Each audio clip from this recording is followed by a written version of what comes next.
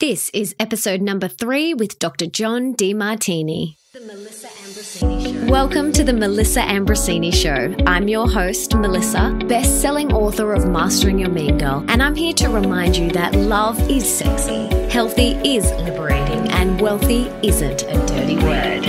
Each week, I'll be getting up close and personal with thought leaders from around the globe to uncover the habits, mindsets, tools, and rituals that they have used to become world class so that you can create epic change in your own life and become the best version of yourself possible. Are you ready, beautiful?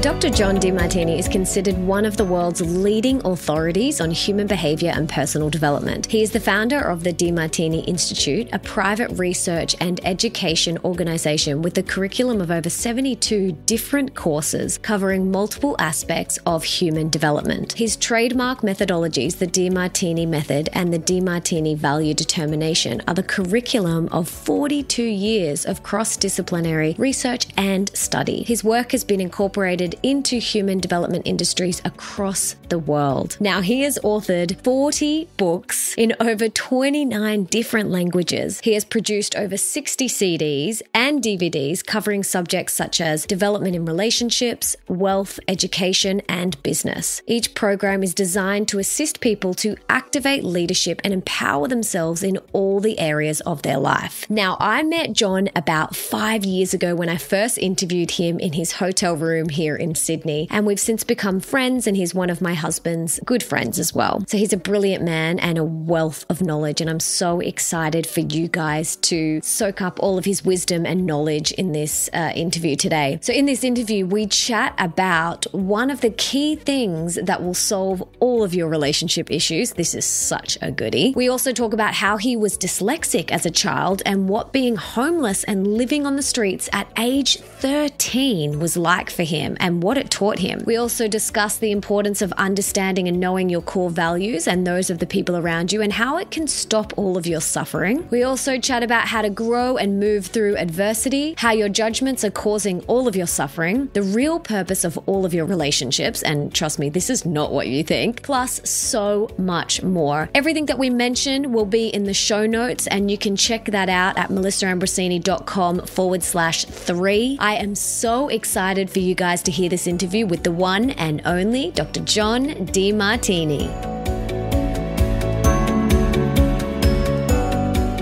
Welcome, John. I am so grateful to have you here. Before we dive in, could you just share with us what you had for breakfast this morning? I had some cantaloupe and some watermelon and some beautiful plain yogurt and some multigrain toast. Sounds good. Now, I have attended your weekend seminar, The Breakthrough Experience. I've read a lot of your books, which both the seminar and the books have been absolutely life-changing for myself and my husband, whom you know. And one of the best concepts that's really radically helped not only my relationship with my husband, but also my relationships in general, is the idea of seeing that other side. Can you explain to us what that means and how to do it and why it's key to solving all of your relationship issues?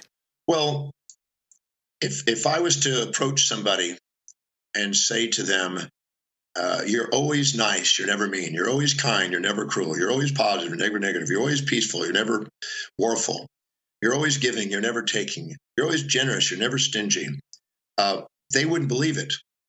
There would be an internal thermostat that would say, bullshit meter's up. And if I said, you're always mean, you're never nice, you're always cruel, you're never kind, you're always negative, you're never positive, you're always warful, never peaceful, you're always taking, you're never giving, they would also say, bullshit meter's up. But if I said to them, sometimes they're kind, sometimes they're cruel, sometimes they're nice, sometimes they're mean, sometimes they're pleasant and unpleasant and peaceful and warful and generous and stingy, they would go, that's me. So we have an innate thermostat knowing that we have a pair of opposites, both sides to our behavior. When things support our highest values, we tend to open up and become pleasant. When things challenge our highest values, we can close down and play the opposite role. So it's unrealistic to expect a human being to be one-sided.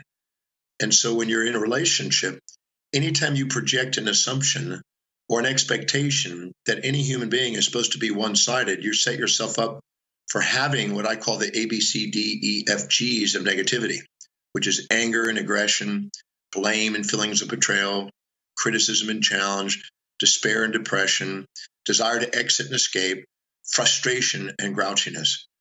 So as long as we have these unrealistic expectations, we're going to have those reactions to give us a feedback to let us know that we're not real in our expectations, and we need to expect people to have both sides.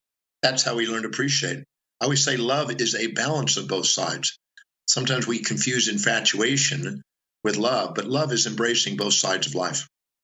Yes, I couldn't agree more. So let's talk about projections in a relationship. Like, what are projections for someone who's never heard of these projections and expectations, and for someone who's like, well, he's my husband, he should do X, Y, and Z, or that's my mother, she should do X, Y, and Z.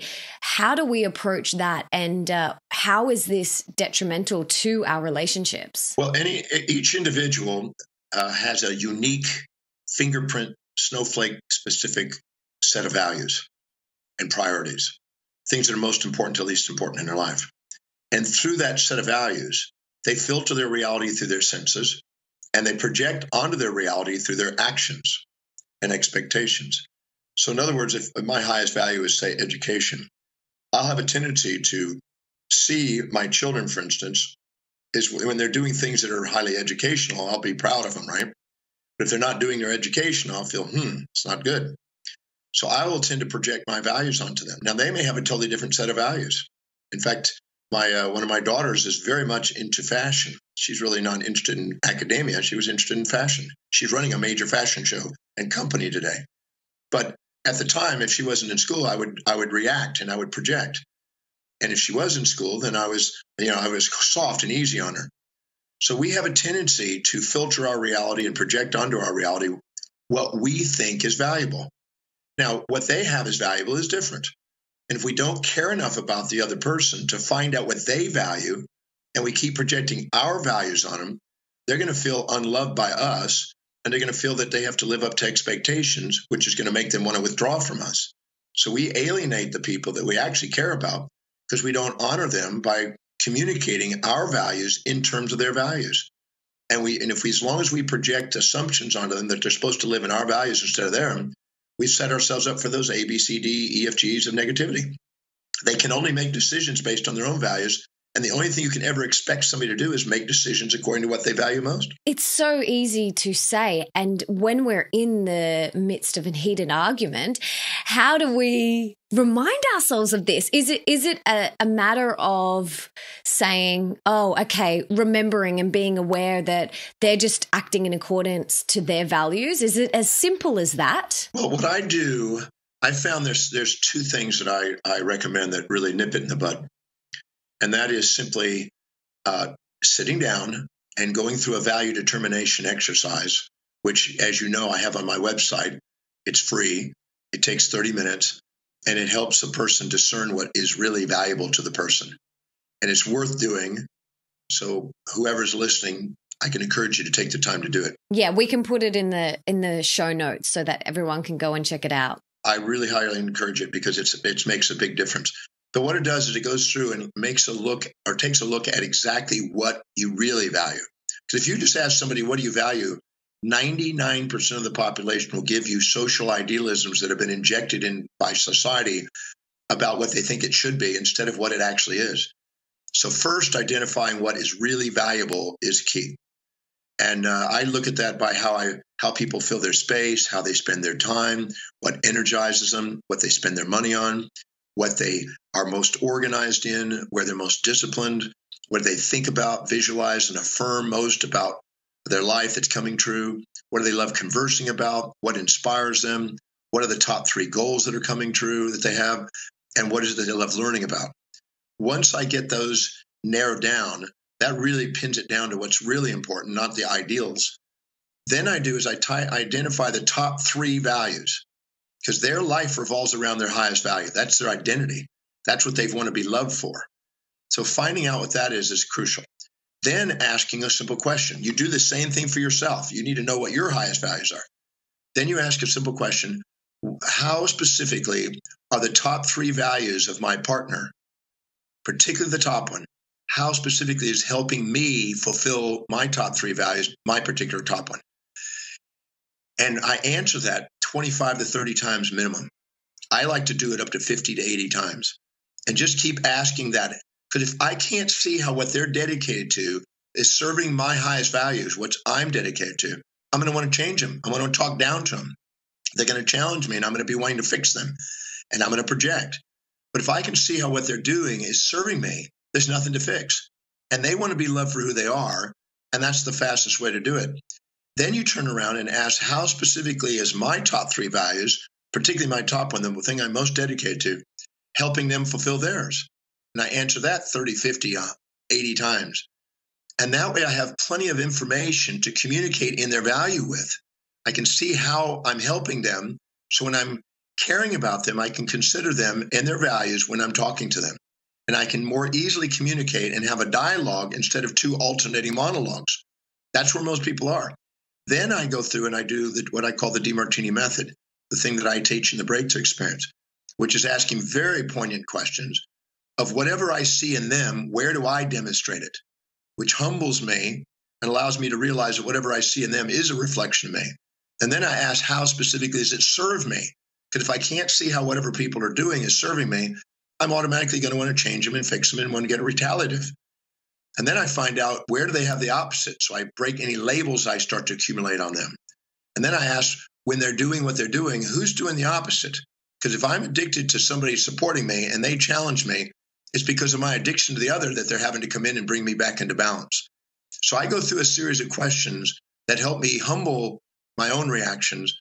And if I do that in advance, I preempt many of the arguments that we face. This is basically what you just described is your breakthrough experience, the Demartini method, which I got to experience on your weekend workshop, which I absolutely love. And I just wanted to share a little bit about my experience. So on that Saturday, when I walked into your weekend workshop, which for those who have never done the breakthrough experience, it's all day Saturday, all day Sunday, and you're there, from 8 o'clock in the morning till midnight on the Saturday, and then 8 o'clock again on the Sunday morning till quite late again. The reason why I went, to be honest, was I had a particular relationship that I was really struggling with. And I had so much anger and frustration and resentment, all of those sorts of feelings toward this particular person. And if you had have said to me that you're going to walk out on the Sunday night feeling nothing but love and gratitude for that person, I would have spat out my green juice. But that's exactly what happened. I can't even believe now. It is mind-blowing how powerful your method, the Demartini method, is. Because on that Saturday morning, I walked in with anger and frustration and resentment. And on the Sunday, I walked out with nothing but love and gratitude. Can you tell people how the hell you do that? I mean, you just explained basically what the method is about. Is there anything else that you can share about how people could kind of, if they haven't been to one of your seminars, how they could kind of implement it into their life today? Yeah, many years ago, I noticed that many times when I was talking to people and getting heated even, that whatever I was saying to them also was needed for me. I was talking to myself. Noam Chomsky, in his work on language, showed that our communication with others is only half. Whenever we're talking to others, we're also talking to ourselves. And what I found is that I would have my buttons pushed by people many times. And sometimes I'd have a hook that was positive and I'd be attracted. Sometimes I'd have a hook that was negative and I'd be repelled from people. So I started investigating a little bit about that. And I found out that I went through the Oxford Dictionary, which is this giant dictionary with thin paper, thousands of entries. And I went through and circled every trait or behavior that I could find in human behavior. And I found 4,628 different traits: kind, cruel, nice, mean, pleasant, unpleasant, honest, dishonest, giving, taking. Any possible behavior that a human being could do that had a positive or negative spin on it, I circled it. And then out to the side of that on the dictionary, I wrote down who in my life have I run into that demonstrates this trait to the most extreme example, positively or negatively. And I'd write their initial. Then I would go in there and I would ask the simple question, So where and when do I display or demonstrate this trait, this action or inaction? And I would identify memories of when and where I've done it, and I would keep accumulating them until I found where I have done that 100% to the same degree, quantitatively, qualitatively, as the person that I perceived that was doing it to the most extreme. Well, I was humbled because I realized I had both nice and mean and kind and cruel and honest and dishonest and deceitful and upfront and open and closed. I had every single trait. We all do, don't we? There's nothing missing in any of us. And by the way, that you don't have to get rid of any part of yourself to love yourself. All the parts, the positive, the negative, everything, all serving you. If they didn't serve you, they would have gone extinct. The behaviors of human beings, anyone that don't serve human beings go extinct. So we have this fantasy we want to get rid of half of ourselves, but this is a delusion. There's nothing to get rid of. So what I did is I found out where I had all the traits. I mean, every one of them. Then if I saw it as a positive trait, then I asked, what are the downsides of the trait? And if I saw it as a negative trait, what were the upsides of the traits? And I leveled the playing field until the traits were neither good nor evil, neither positive nor negative, neither attractive or repulsive. They were simply traits. And then when I did that, I realized now when I'm interacting with people, I notice myself a lot more neutral and less reactive. So instead of waiting for me to react and then have to discover this, I went ahead and worked in advance to try to neutralize a lot of my judgments. And I found out that then I was more poised and present, more purposeful, more patient, more productive when my interactions with other people by doing that in advance. So the Demartini method, that's just one of the columns of 48 columns now in the method, one of the columns of realization that people go through. Another one is the realization that not only do you do everything that the person does, because whatever you see in them is you, the seer, the seeing, and the seen is the same, but there's two sides to it.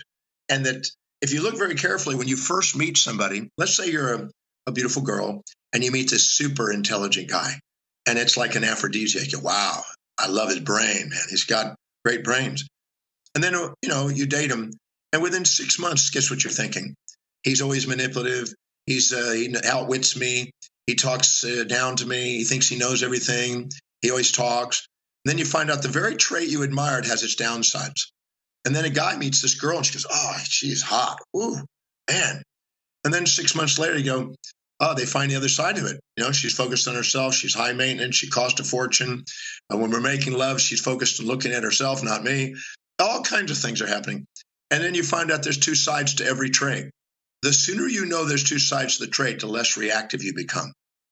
So those are just two columns of the 48 columns that I help people go through in the breakthrough experience and also the Demartini method. It is so important, this work, isn't it? It is so important to really deeply know and remember that we have both sides. There's a front and a back to everything, and we have both. But what I've kind of come to realize is people aren't willing to take responsibility or do the work. So what would you say to that? Well, I think the old proverb is that when the pain of regret outweighs the pain of discipline, they get into action. When people come to the breakthrough experience, some of them don't know that they're going to be sitting there for some hours and working on this. But at the end of it, they're grateful because they're all grateful because, we don't let them out till they finish. And it's not that we force them. We just keep pushing them to make sure they do it, because at the end, they look in the mirror and they thank themselves. They feel more love for themselves. They have less noise in the brain. We had a group of Buddhist meditators in the program not too far back. We had 50 of them. And they'd meditate every day. And when I explained to them that the content of all the noise in the brain that you have to clear during your meditation just to become centered is nothing more than all the lopsided perceptions and judgments that you keep holding in your subconscious mind. And so I said, so what we're going to do is we'll do the method, and you're going to dissolve a lot of the noise. And then you'll notice that instead of waiting 15 minutes to get into meditation, you're in meditation the second you begin. And when they saw that, and they saw that noise, what that noise is and where it's derived from, they then had a motive to want to clear that so they could have deeper meditations, more efficient use of time. And so that was just one motive. So I gave them an insight and an incentive to want to do the work for their mastery of meditation, for instance. The same thing in the muscles of the body for yogis. There was muscles that, you have your extensors and your flexors, your abductors, adductors, your internal rotators, external rotators, pronators, and supinators. All these things are storing emotions. And anytime you have your values supported or challenged, different muscles turn on and tighten or relax. And so a lot of the tensions and tightness in the body is these conflicts inside our psyche. And by doing this method, they immediately go, oh my God, I didn't have to stretch. I didn't have to loosen up. My body was normally toned and more flexible, because a rigid mind with a judgment rigids the body, brings the body into rigidity. But the second you have now adaptability and resilience, and you have more objectivity, which is even-mindedness, and more appreciation and love, the body loosens up. So not only does the mind reduce its noise, but the body loosens up, which increases longevity and many other factors. So the more benefits they see of why they're doing the exercise, the more it becomes spontaneous, if it matches their values, into why they would want to take the time to do it incrementally daily. You believe in perfect divine order. For someone who comes to you who's going through serious adversity, maybe they've lost someone, maybe they've just been diagnosed with a serious disease or something like that, and they say, well, John, how is this divine perfect order? What would you say? Well, first of all, my experience, and this is going to be probably a stretch for some people, I've taken many, I don't even know how many hundreds of people, thousands of people now. I have them go down to the most traumatic, tragic moment of their life. And, I pin it down. Where was it? When was it? What was the content? What was it related to? Etc. And I've shown them that there is never a tragedy in their life without them being above equilibrium with either pride, mania, elation, cockiness, some sort of an elevation of their own perception of themselves or others. And that the tragedy is a neutralizing event. Just like if they're down below equilibrium and they're minimizing themselves or upset, they attract comedy to bring them up. Tragedy brings them back into equilibrium. And so once I help them do that, they have a deeper reflection on what role they're playing in these dynamics. So they're not just thinking this is happening to them. Because as long as you dissociate and think the outer world is dictating your inner experience, you're missing the mark. Because as William James said, nothing, on the outside, it's not what happens to us. It's our perceptions, decisions, and actions to it and what we make of it. Like Viktor Frankl in the concentration camps, he found meaning in it and survived. The rest of them didn't, and they were angry and blamed, and they died. So the first thing is to find out that. The second thing is to realize that there is no tragedy without something on the other side. There's never a crisis without a blessing. There can't be. Every event is like a magnet with two sides. If you choose to see one side, it's your choice to blind yourself and create a conscious and unconscious split. Wisdom is allowing the unconscious, what you're unaware of, to be surfaced, and it's always the opposite. So when somebody says, I've got cancer, I've worked with so many thousands of cases of cancer, I'm used to it, and I deal with it quite often. And so I tell them, I said, all right, so what are the benefits that have come into your life as a result of discovering you now have cancer? Well, I've gotten closer to my loved ones. Great. Well, I always say cancer is a last-ditch effort to try to get you to love the parts of you and the others that you've been resistant to. And so they start doing that. I said, what else? I've given myself permission to not do the work I've been not wanting to do because I've been in a job I've hated, where they found out that there was a major shock or event that they're really angry at, and they're basically humbled by this health issue. So it basically looks at the benefits of it. When they start to do it, they start extracting meaning. The mean is between two extremes. To extract meaning is to bring it back into balance. So we ask how specifically, if this is a negative experience in your mind, how are the benefits to it? Once we neutralize it, which I've not had any difficulty doing in any case, and I've had the most traumatic of cases, most amazing cases I can't even describe. Some people almost get nauseated hearing some of the cases. I've never seen one. There's nothing your mortal body can experience that your mortal soul can't love. And so wisdom is knowing how to ask the question, to bring your mind back into balance, see the other side, take the conscious and unconscious and put them together. And when you do, you see the hidden order and you discover the higher meaning behind what's happening and purpose of why it's happening in your life. And that in itself changes the physiology for helping healing cancer or helps you transcend the illusion that you've been traumatized without a blessing. Yeah, wow. So you'd say definitely suffering is failing to see the other side. Well, the definition, according to one Buddhist text, the definition of suffering was the desire to fulfill or have whatever is not obtainable, the desire to obtain what's not obtainable, and the desire to avoid that which is unavoidable. And if you have a magnet in front of you, and I hand you this magnet, and I say, I'll give you $1 billion cash if you can give me only the positive pole of the magnet. Now, if you're intelligent and you understand Maxwell's equations, you would know that you can't get a positive pole without a negative pole. They come together. But if you're ignorant, you will strive to cut the magnet in half and give me the positive pole back. And to your surprise, you'll discover the positive pole will have a positive and negative pole, and the negative pole will have a negative and positive pole. And you go, I didn't do it fast enough. Let me do it again. And if you're ignorant, you'll just keep striving to get a one-sided world. You'll keep striving for the unavoidable and keep trying to avoid the unavoidable. And that's the source of human suffering. The source of human suffering is expecting something that's not real. And you keep banging your head against the wall trying to get something that's not going to occur. And that's what people do. They expect, life to be up, never down, positive, never negative, happy, never sad, sweet, never bitter, kind, never cruel, one-sided addictions. And I always say bipolar condition is a byproduct of monopolar addiction. The addiction to one side is what splits you up further. And your animal nature, your amygdala region in the brain, is trying to avoid predator and seek prey. So it's our animal nature that lives in this delusion. But our angelic nature is more objective and embraces both sides of life and learns how to unconditionally love and embrace the two sides evenly. This is mastery. Wow. And you say the purpose of marriage and children is not for happiness. It's to make sure you grow. And they force us to look at what we suppress. And now I freaking love this so much. And this has radically changed my relationships. So, how does that play out? How in our marriages, in our relationships, in our children, how does that play out? It's not for happiness and making sure that we grow, and they're there to support our growth and our evolution and to show us what we're not looking at. How does one go about doing that? If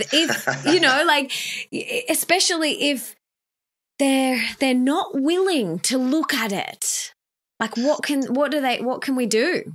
Well, I have to develop that, so if you don't mind, I'll take it in steps here. Yes. First of all, each individual has a unique set of values, like I mentioned. Yes. And anytime somebody does something that you perceive as supportive of your values, you tend to open up, you tend to be vulnerable and gullible, and you tend to embrace them and open up to them. Kind of like if all of a sudden you saw prey in the wild and you were an animal and you saw your prey, you would immediately open up your mouth and want to engulf it and ingest it in. Because things that support your values, that are anabolic, that want to make you, that you think build you up, you're going to want to eat. So you're going to take that in, and you're receptive to that. And when you do, you depend on it. Food, you depend on it. Mm. But anything that challenges your values, which is represented as predator out there, you tend to close down on. You tend to withdraw. You become skeptical. You're cynical. You avoid. So we seek and open up to things that support our values. We tend to close down and avoid things that challenge our values. That's our nature. Which is where the most growth happens. Well, what happens is imagine this, if we have a child and we give it everything it wants, whenever it wants, every time it wants, and he has no challenge and he only gets supported and he's only given everything he wants, he becomes spoiled, he stays juvenilely dependent, and he doesn't grow up. Mm. And if we get challenge and we give that child responsibilities, accountabilities, challenges, etc., he becomes precociously independent and stronger. And whenever he becomes dependent and he infatuates and depends on us and becomes juvenilely dependent, he moves away from his own authority and his own authenticity and becomes a little baby that depends on us and eventually resents us because we've made him dependent. But the person that we end up holding accountability and give challenge to, he becomes precociously independent, more entrepreneurial-like, more confident, and he appreciates you in the long run. But what's been shown is that we need a little of both, that maximum growth and development occurs at the border of support and challenge. And our innermost thermostat, our soul, if you will, automatically knows that. it homeostats our psyche. And so if we go around and we keep looking for things that support our values, like the little animal, we keep attracting challenges to make us grow again. So if we're looking for, ease, we attract difficulty. If we're looking for pleasure, we attract pain. We're looking for freedom, we get constraint. Nature always has a pair of opposites. And the more we get addicted to the one, the more the other one is painful. But when we finally realize that you need both to grow, then you start to embrace that the relationship that you're in is designed to give you both. They will sometimes support, sometimes challenge you, sometimes nice, sometimes mean. And if they were nice all the time, you become dependent. If they're tough on you, you become more independent. And you need a balance of those two to respect each other. Just like when people first meet, you really know you have a match when you can banter and support and challenge each other equally. That's a sign you've got a match. If you can only support them and afraid of walking on eggshells to challenge them, you're the underdog. If you like to challenge them and you don't want to support them, you're the overdog. But if you can do both, you have a nice relationship. If you see more similarities to them than you do differences, you're infatuated. If you see more differences, you're resentful. If you see a balance of similarities and differences, you have love. And so in our relationships, we must have both. We are blinded by the downsides then when we make love.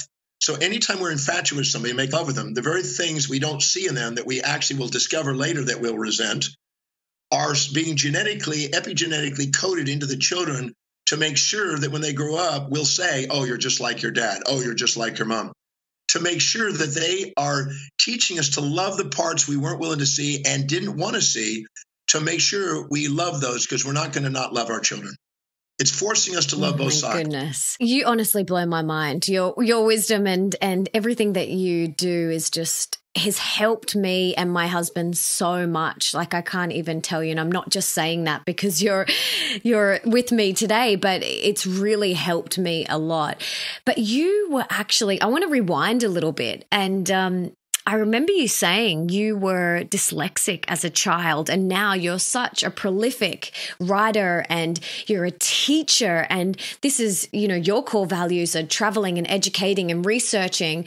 What was it like growing up as a child being dyslexic, and how did that affect you? Well, when I was, I don't know exactly the time I began, but I know by a year and a half, I was already at a speech pathologist. So when I was a year and a half old, I also was born with my arm and leg turned in. So I had a pigeon arm and leg or whatever, and I had to wear braces until I was 4 to straighten out my arms and legs. So, and I was left-handed, which was sinister in those days. You're not supposed to be left-handed. They tried to punish that and try to get you right-handed. And so I had learning problems. I didn't know it. I also had speech problems. And by the time I was in first grade, 6, 7 years old, my teacher tried to teach me how to learn to read, and it just wasn't working. I couldn't make sense out of it. I spelled things backwards. I wrote backwards. I wrote literally across to right to left, and I spelled things backwards. And the teacher just says, finally my parents were brought to the class, and she says, I'm afraid your son, he's never going to be able to read or write. He'll never communicate. I don't think he's going to amount to anything or go very far in life. But he is good at sports, because when I got out of the braces, all I wanted to do is run. So I was a good runner. So she said, if I were you, I'd put him in some sort of sport, because that way he at least will have some self-esteem. So that was, I only made it through the elementary school with the help of really 3 smart kids, Martha Rose Scartosi, Clinton Duvall, and Jerry Sampson. These 3 people were the smartest kids, and I befriended them and asked them what did they get out of the class each day, and what did they get out of the reading. And I made it through elementary school with the help of those 3 kids and a couple other ones. And then I moved from Houston, Texas to Richmond, Texas, and I didn't have the support kids there. And it was a low socioeconomic area, and it was 1/3 Spanish and 1/3 African and 1/3 American, and really low, poor things, a lot of gangs, a lot of drugs. And I didn't have a support team. So I ended up dropping out of school. At what age? How old were you then? Well, I started failing really at 13 when I moved there, 12 and 13. And then I just left home at 13. So I was a street kid really from age 13. And then I hung around locally in the Houston area at the beach, in bowling alleys, parks, cars, whatever. I just lived. Where did you sleep? It varied. There was a big 24-hour bowling alley that I used to sleep in the back of sometimes behind some pinball machines. And then At age 13? Yeah, 13. Wow. And then sometimes I slept, at the beach. I went down to the beach. I slept in this park in Rosenberg, and there was cars. Sometimes I could find abandoned cars. A lot of people didn't lock the cars in those days, so you could sleep in a car pretty easily. Sometimes in this diner that was open if it was cold out. Sometimes at friends. I had lots of places that you always found some place to hang out. Sometimes in the back of on a vent outside a building where it's warmer. So I always find a way. Then when I turned 14, I hitchhiked out to California and lived in the beaches of California.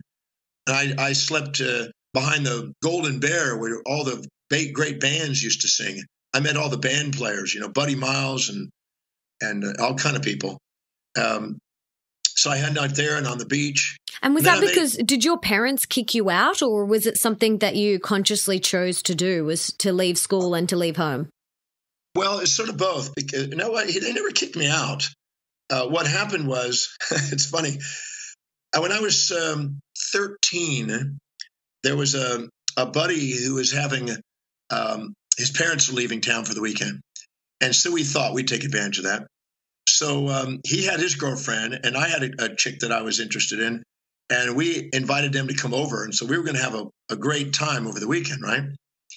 Well, I told my dad, look, I was playing pool with him in the barn at our place, and I said, well, Dad, I got to go. I need to get cleaned up. I'm going into town. He said, well, you've been into town a lot this week. Why don't you stay home tonight? And I said, well, no, Dad, I didn't want to tell him I had a chick waiting for me. So I told him, I said, I'm going into town. And he says, well, no, you're not going to town. You're going to stay home tonight. I said, well, Dad, I'm not going to. I'm going to go into town. He said, well, if you go into town, you don't come back tonight. And I said, well, then so be it. I wasn't going to pass up this chick for some reason. And so I packed my little bag and I took off. And I don't think he expected me to do that. He wasn't really angry with me. He was just trying to get me to stay home that night. And so I took off. And to his surprise, I didn't come back. And so I took his word for it. Later, he found me at a park one time, and he says, well, son, if you do want to come home, you're welcome to come home. And I said, well, I'm on an adventure here. This is kind of an interesting adventure. He said, well, you're always welcome home. And, how you doing on food and how you doing on things? I said, I'm surviving. Don't worry about it. I'll figure this thing out. And I did some odd jobs, and I did panhandling, and I did all kinds of things. And all I know is that my dad told me one time, he said, he found me at the beach, and he says, well, how you doing? I said, I'm doing great. He says, well, I'll tell you what, I believe you're capable of doing it. I believe you have the resources to survive. I tried to teach you to be an entrepreneur because when I was 9, he made me pay for room, clothing, and rent. Wow. $7.50 a week, and made me work. So I had to work the neighborhood and do landscaping and stuff. He wanted me to learn how to be an entrepreneur because he knew I wasn't going to pass school. Right. So he was training me to survive out there. So I'm an entrepreneur since really around 13. I've been really kind of a street kid, and I'm still nomadic. As you know, I travel full time around the world. I live on a ship called the world, and I just travel full time around the world. So I guess that's never gotten out of me. And I love it. I always said the universe is my playground. The world is my home. Every country is a room in the house, and every city is a platform to share my heart and soul. Beautiful. Do you ever feel like you crave, some, I don't want to say groundedness or stability, but maybe like, do you crave having that one central place, or no, you find home wherever you go? I know this sounds kind of odd, but I believe that truly the world is home. I don't know how to describe it. I feel at home in Tokyo or China or any European country or Australia or New Zealand. I don't care where I'm at. I South Africa. I feel at home wherever I go. People don't understand that sometimes. And of course, because I live on the ship, the world, it goes around the world, and I get to go to countries all over the world. I've been in about 119 countries speaking, and I just love traveling. And people don't understand that, but I say, well, it's actually quite a great life. I hit a Service Express button, and I get my food, and I get my laundry done, and I go to the thing, and I rendezvous with my loved ones around the world. So our whole family is a kind of jet set gypsies, and my daughters are meeting me here in Australia and meeting on the ship here in a few weeks. And my girlfriend I'm meeting in about 2 weeks in South Africa. So we have a jet set life. Instead of walking from room to room, I fly. Instead of speaking from room to room, we Skype. So it's just, I live in a big friggin' house. It's pretty big. And it sounds great. It sounds really good. So I would love to know, what is one thing that you're working on within yourself, or you'd like to improve within yourself at the moment, that you wouldn't necessarily want anyone to know? Well, I don't think of myself as improving. I've already been doing through all these things. I always say that we have a divine magnificence and a divine love inside us, that I don't think there's anything that needs, I don't even think in terms of improvement, because I don't use moral language. I found that unproductive. Improve, disimprove, better, worse, good, bad, right, wrong. I don't find those productive. I think those actually interfere with human communication, and they set up false expectations. I'm grateful for my life. And I, no matter what I've done or not done, I feel I'm worthy of love. And I try to teach people the same, because the only reason you ever judge yourself is because you've injected somebody else's values into your life and then created imperative shoulds and ought tos and supposed tos that counterbalance your own values instead of honoring your own values. I honor my values. I do what I love pretty well every day. I delegate all lower priority things. All I do is research, write, travel, teach, which is what I love doing most. I've hired people to do all the rest. I serve people as much as I can. And I love my life. I don't have anything that I need to regret or fix or anything like that, the way I look at it. Beautiful. What is your definition of unconditional love? Because do you feel like everyone has a different definition, and what's yours? Well, anytime you have an emotion about something, you have a partial awareness. And in other words, if I see more positives than negatives in you, and I'm attracted or infatuated with you, I'm only seeing half of you. I've got an unconscious side that's blinded. And I always say, if I'm infatuated, I'm blind to the downsides. If I'm resentful, I'm blind to the upsides. But when I'm not blind and I see both sides synchronously at the same time, there's no condition now. You only have a condition when you only see one side. And when you actually see both sides and the synthesis and synchronicity of complementary opposites at the same time, you have love. And there's no condition. So you have unconditional love when you embrace the synthesis and synchronicity of all complementary opposites in the events that you're perceiving. And that's obtainable. I mean, I've developed in the Demartini method to guarantee that. It's not a hit and miss. It's an absolute science. I've worked on it from scientific perspectives. It's reproducible. It's duplicatable. I've taught 4,000 facilitators around the world to use it. They're using it. It's a very powerful tool in helping you obtain that state. Can you stay in that state? No, because you're not designed to. You're designed to have a moment of unconditional love and then go on to your next illusion so you can grow some more.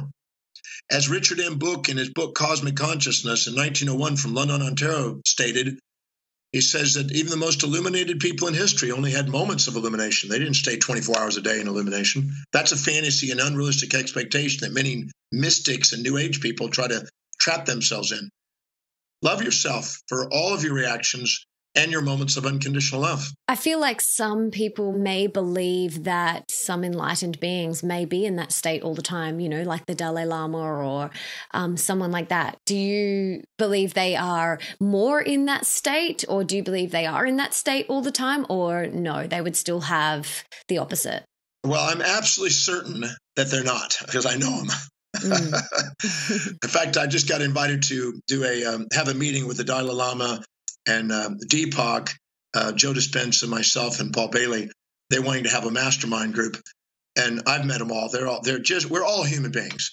It is unwise for any teacher, in my opinion, to display a fantasy of one-sidedness, because what it does is it puts up a false expectation and demand on other people to try to live something they're not going to live. So I always say that if I see people enamored with me, I'll fart on them or something and show them the other side to make sure that they get grounded. Because I assure you, I've sat with the Dalai Lama and heard him have a round with some people with arguments, and he's had frustrations and health issues. And I mean, he's a human being. And we need to respect people for being human beings dedicated to their mission and not put fantasies and create false legends about people, which then set up expectations that nobody can live by. And so I'm sure I've met many great spiritual leaders, and I assure you, they are just human beings. And it's wise to not get lost in this fantasy just because they may temporarily display it up on stage or something like that. I try to be both sides right in front of people just to make sure people don't get caught in those traps. And how do you do that? Just by being me. By fighting on them? Well, if I need to, I'll do it. But I don't. That's not my first choice. That may be a latter choice. But I had a guy. Pardon me for saying this bizarre statement here, but I had a guy in Buffalo, New York, about 20 years ago that was infatuated with me. He thought I was intelligent and all this other stuff. He didn't realize that if he had asked me questions on tech, IT, baseball, or anything like that, I'm an idiot. I only know what I know. And anything outside my knowing, I'm pretty well ignorant and pretty klutz. And that's why I delegate so much. So what's interesting is he was enamored with me. He was infatuated with me. His mother saw that and saw that he'd done that with a couple other teachers and saw that that sidetracked him. And so she came and attended my breakthrough experience and to make sure he didn't go off on some tangent. And he was in his mid-20s and stuff. And I saw what he was doing. So I purposely made, I went out of my way to destroy that infatuation. And the mother was checking me out. And at the end of the seminar, she knew exactly what I was doing. I humiliated him. I did crazy things that would just make sure that he was breaking any infatuation. His mother came up to me and gave me a hug, and she says, "Thank you for doing that for my son." She saw what I did. I said, "Well, your son is going to minimize himself and disempower himself if he puts a false expectation on me or any other human being. So we're here to empower him, not to undermine that." And she appreciated that. 4 years later, he met up with me and he says, "I've hated you for 4 years after I was infatuated." I said, "I know, and thank you for that." He said, "But that's been the best thing that's ever happened to me. I went out and did things on my own. I didn't rely on everybody else. I became very entrepreneurial. I finally talked to my mother. She told me what you did. I had no idea you did that. Thank you." I said, "Well, great. I'm interested in giving you a result. And if I have to fart on you to get a result, then I'll fart on you." Metaphorically fart or actually fart, either way. Awesome. Thank you for sharing that. Now, let's pretend for one moment that you have a magic wand and you could put one book in the school curriculum in every single high school around the entire world. What book would you choose? Besides all of your amazing books, that's a given. They're already going to be in there. Can you share one other book that you would put in the curriculum? Yes, there's a book by Mortimer Adler called Syntopican Volumes 1 and 2. It's actually 2 volumes making up one book. And it's called Syntopican Volumes 1 and 2. It's produced by Britannica, the Encyclopedia Britannica series. It's in the great books of the Western world and the great ideas section. And these 2 books, in my opinion, are the 2 best books you're going to ever read. And what they are is the greatest ideas by the greatest minds over the last 2,700 years in philosophy, thinking, theology, sciences, etc. And what it is basically probably the best education. I believe if you study that book inside and out and really understand it, which I've done many years now, you got a PhD in life. So it covers the most important topics that the most important individuals in history have ever thought about. And it starts from metaphysical and physical constructs to science, to religions, to philosophies. It's a very great book I think any human being can study. And it's something you just read they have small chapters. You read maybe 5-10 pages in a day and you stop and you reflect on it. And it has all the references from the greatest minds. So it's a lovely piece of work. I recommend it to every human being who comes to my courses. Great. Thank you so much. I'll put that in the show notes so people can go and check that out. So thank you so much. Now, let's talk about what a day in your life looks like. Now, I know you've said before you're traveling so much and no 2 days will ever look the same for someone like you who's jet setting around so much and on a plane one day and then on a ship another. But can you run us through like a basic day and particularly focus on your morning routine? Because from a lot of people like yourself and great teachers that I love, they have a very specific morning routine that helps prime them for the day. So I would love to hear what you do for your morning routine and then how your day pans out. Well, there is variation, but I would say that the most significant thing I do is I'll get up. I'll usually brush my teeth. I'll kind of wash my face. I'll do some push-ups, sit-ups, some calisthenics, a little bit, stretching, some yoga kind of activities. I will usually shower and clean up, get dressed. I'll go to my computer. I'll quickly check if there's any urgent emails. I'll prioritize them, delete most of them, and send them out to the people that take care of things. And then I'll have one of 3 or 4 different options. If I have a vacant time there, I will research and write. If I don't, I'll usually have interviews or I'll have a speaking engagement. I mean, I do 350. The most I've done is 426 speeches in a year, but the average is about 350 speeches a year. And some of them are all day long, as you know. And then I do about 1,000 interviews a year, radio, television, newspapers, and magazines. So I'm either writing articles and researching writing articles. I'm either doing interviews in magazines, newspapers, or I go do radio and television, or I'm doing consulting. So my day is consisting of that every single day, 7 days a week. Beautiful. Love it. What are 3 things you're most grateful for? Because I know you're very prolific with your gratitude. I remember when I first met you, you had this big book that you pulled out of your suitcase and you write in your gratitude book every single day. Actually, no, I think you may have had the book, but you were also typing it. So what are 3 things you're most recently deeply grateful for in your life? Well, I have recently run into a new partner. And so I have to say that is I'm very inspired by my new partner. This woman is quite exceptional. She's I basically believe that there's 7 areas of life, and any area of our life we don't empower, somebody else overpowers. And I believe that I'm relatively empowered in each of these areas. And so I'm interested in a woman that's empowered in each of these areas to share with. And I've got a woman that is empowered in all these areas. She's brilliant, Harvard educated, and she's, extremely brilliant in her work. She's in engineering, philosophy. She studied most all the great religious traditions and perennial philosophies. She's also in business. She's run the largest company in the Southern Hemisphere. She's run train companies, nuclear power plants. She has done amazing things, owned media companies, real estate companies. So she's a very savvy business lady, financially viable, very viable there. She's got a family. She has 4 kids. She's socially influential and does a lot for the governments, and physically attractive and beautiful. So that's one thing I'm very grateful for right now. That's a recent experience. I'm grateful for the opportunity. I'm getting ready to complete, probably the next 5 days, a new textbook, a 450-page textbook on mathematics called Explorations into Infinity and Eternity.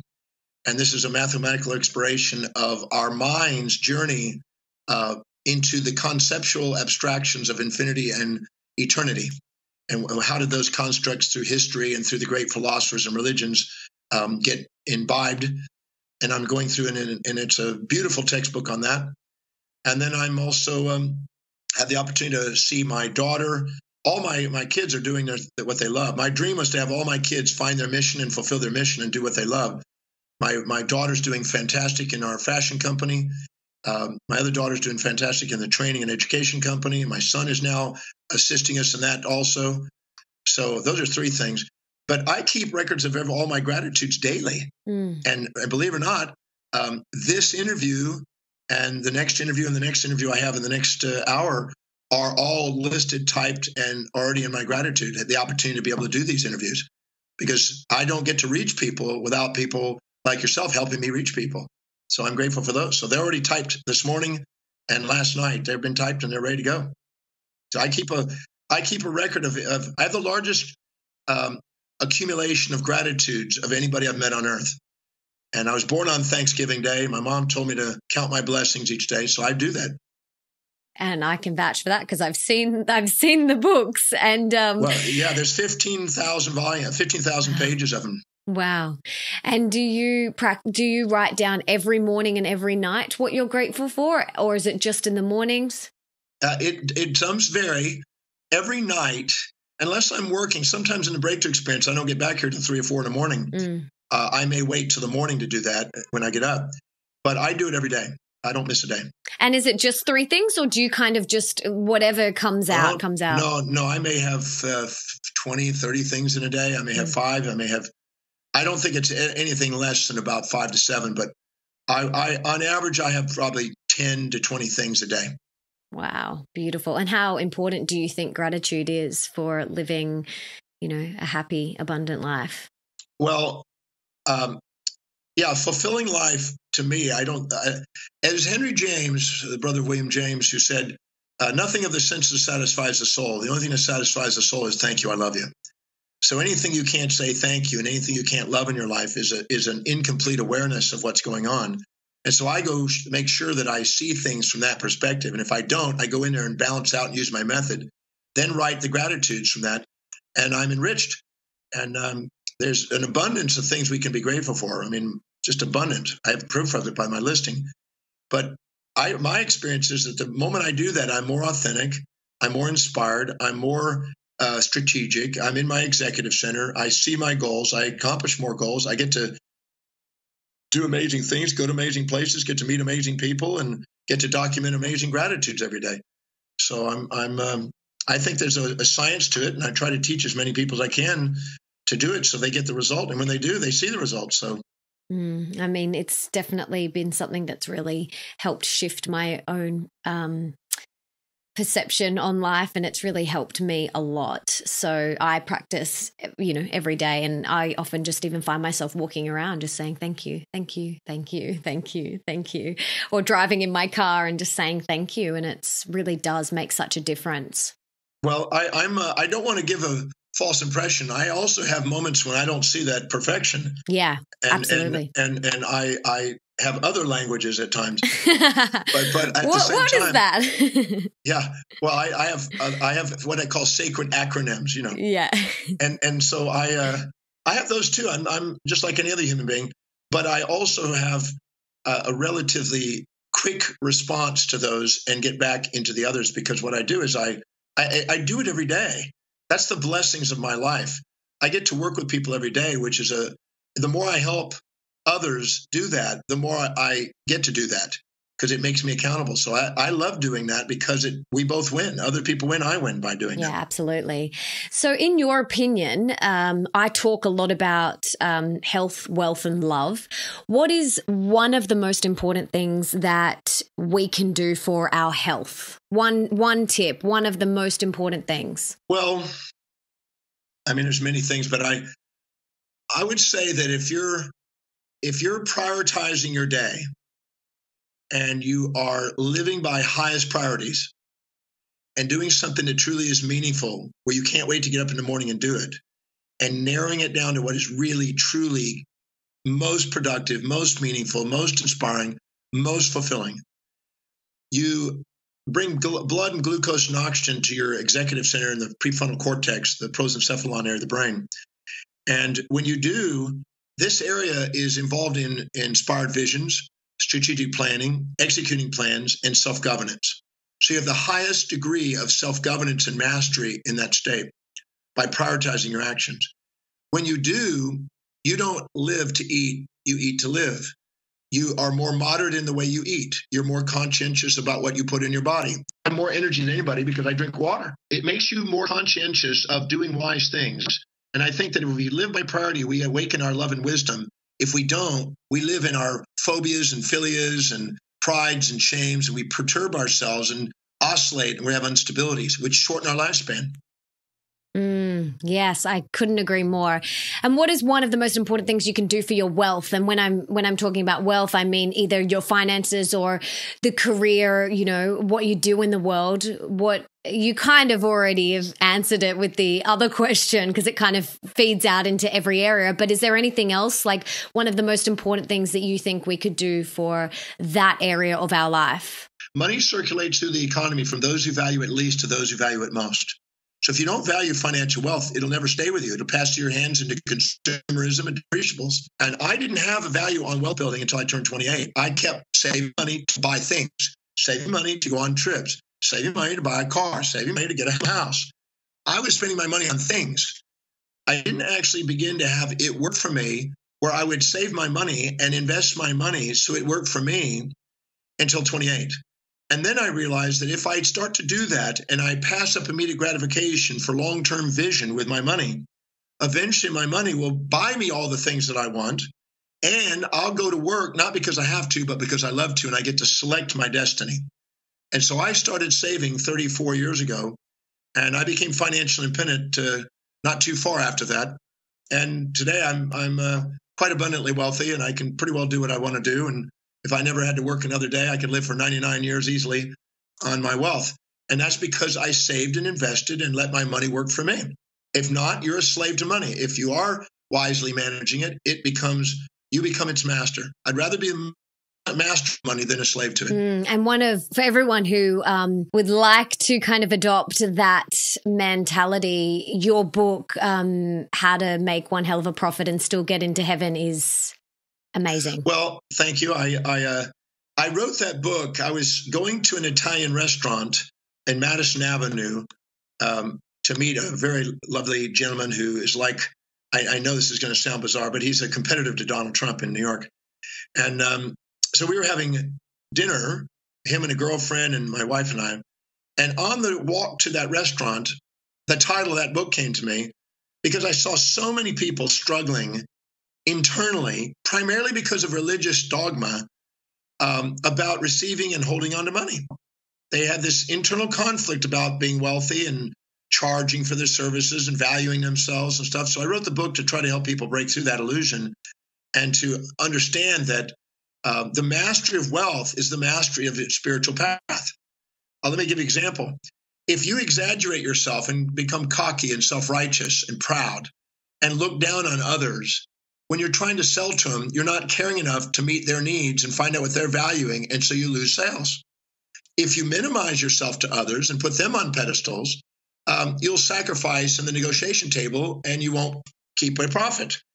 But if you have an equality and an equanimity within you and an equity between you and others, you'll care enough to find out what their needs are altruistically. You'll care enough about yourself narcissistically to put those into equilibrium to create fair, sustainable exchanges, a transaction that sustains. And that's mastery of equanimity in our mathematical exchanges is necessary for our own spiritual understanding and our own mastery of ourself. So true spirit without matter is expressionless. Matter without spirit is motionless. And the mastery of both is the same. It's equanimity of mind and an inspiration of life. And I'll put the link to that book in the show notes so people can read it. I absolutely loved it. So thank you for writing that. And I have one more question before we wrap up. What is, in your opinion, one of the most important things that we could do for love? Well, I don't think we can ever escape love. I always say that love is all there is. All else is illusion. Awakening our minds to the ever presence of love is one of the great things. That's what I try to teach in the Breaks Experience. Help people see life, no matter what's going on at any moment. The equal and opposite is there with you, and those two paired sides make up love. So there is nothing but love. All else is illusion. It's knowing how to ask the right question to help you become aware of the unconscious. Our intuition is always trying to reveal the unconscious to the conscious to bring the pairs into equilibrium synchronously. So the quality of our life is the quality of the question to ask. If we ask the question specifically, is whatever I'm experiencing helping me fulfill my mission in life? See both sides to it. We see it on the way, not in the way. We're great. We're graced by the presence of love, which is always present. We don't have love. We can't escape it. Yes, I love it. Well, is there anything else you want to share before we wrap up? That's the bottom line. You can't screw this thing up. The only time we think we screw things up is if we injected some other person who we've given power and authority to, their values into our life and compared our actions to somebody else's values. And that's like a cat comparing himself to a fish as I can't swim, or a fish comparing itself to a cat when I can't climb. That's foolish. Honor yourself and give yourself permission to do something extraordinary on planet Earth. No matter what you've done or not done, you're worthy of love. So give yourself permission to just go for what you truly love in life. Nobody's going to get up in the morning and dedicate your life to you except you. If you don't get up and prioritize your life and do what you love, don't expect somebody else to help you do that. Get on with doing it. Take command of your life. It's your life. John Demartini, thank you so much. Before we go, I just want to say thank you. Thank you for the work that you do. I am incredibly grateful. Thank you, and I love you. And I'm just so grateful to have you in my life, and my husband is too. You've made such a huge impact on both of our lives. Your work and just you as a human being, you're a very generous and beautiful person, and being in your presence is always puts a smile on my face. So thank you again. I'm deeply grateful from the bottom of my heart, and I hope to run into you again soon in Sydney. All right, very much. And thank you for this interview. And thank you as a couple. A great exemplary couple for the world to see. So thank you. What an epic human he is, right? I honestly could have chatted to him for hours and hours, and I feel like we haven't even scratched the surface. You know, some of his books on money and business and career are as equally as amazing as his work in relationships. So we may have to bring him back on so we can dive into that stuff. Let me know if that's something that you guys would be interested in. On Twitter, you can tweet me at Mel_Ambrosini and use the hashtag The Melissa Ambrosini Show. And let me know as well who else you want me to have on the show. I am open to all of your suggestions. And if you got a lot out of this, please subscribe, leave me a 5-star review so that we can spread more love and awareness around this conversation to all of the people out there. You know, we're all in relationships. Humans are hardwired for connection and intimacy. And if we all just knew how to take a little bit more responsibility for how we're showing up and not project our stuff onto everyone else, I think there would be a lot less arguments in the world. So yeah, please share this out with all the people that you love and leave me a 5-star review. And for everything that we mentioned in the podcast, check out the show notes at melissaambrosini.com/3 and check out all my other podcasts there as well. And that is at melissaambrosini.com/podcast. Thank you so much for being here, for listening, and for wanting to be the best version of yourself, and for showing up for you today. You seriously rock. I love you. So, like I mentioned, if there's someone in your life that you think could really benefit from hearing this episode, please share it with them right now. And until next time, gorgeous, don't forget, love is sexy, healthy is liberating, and wealthy isn't a dirty word.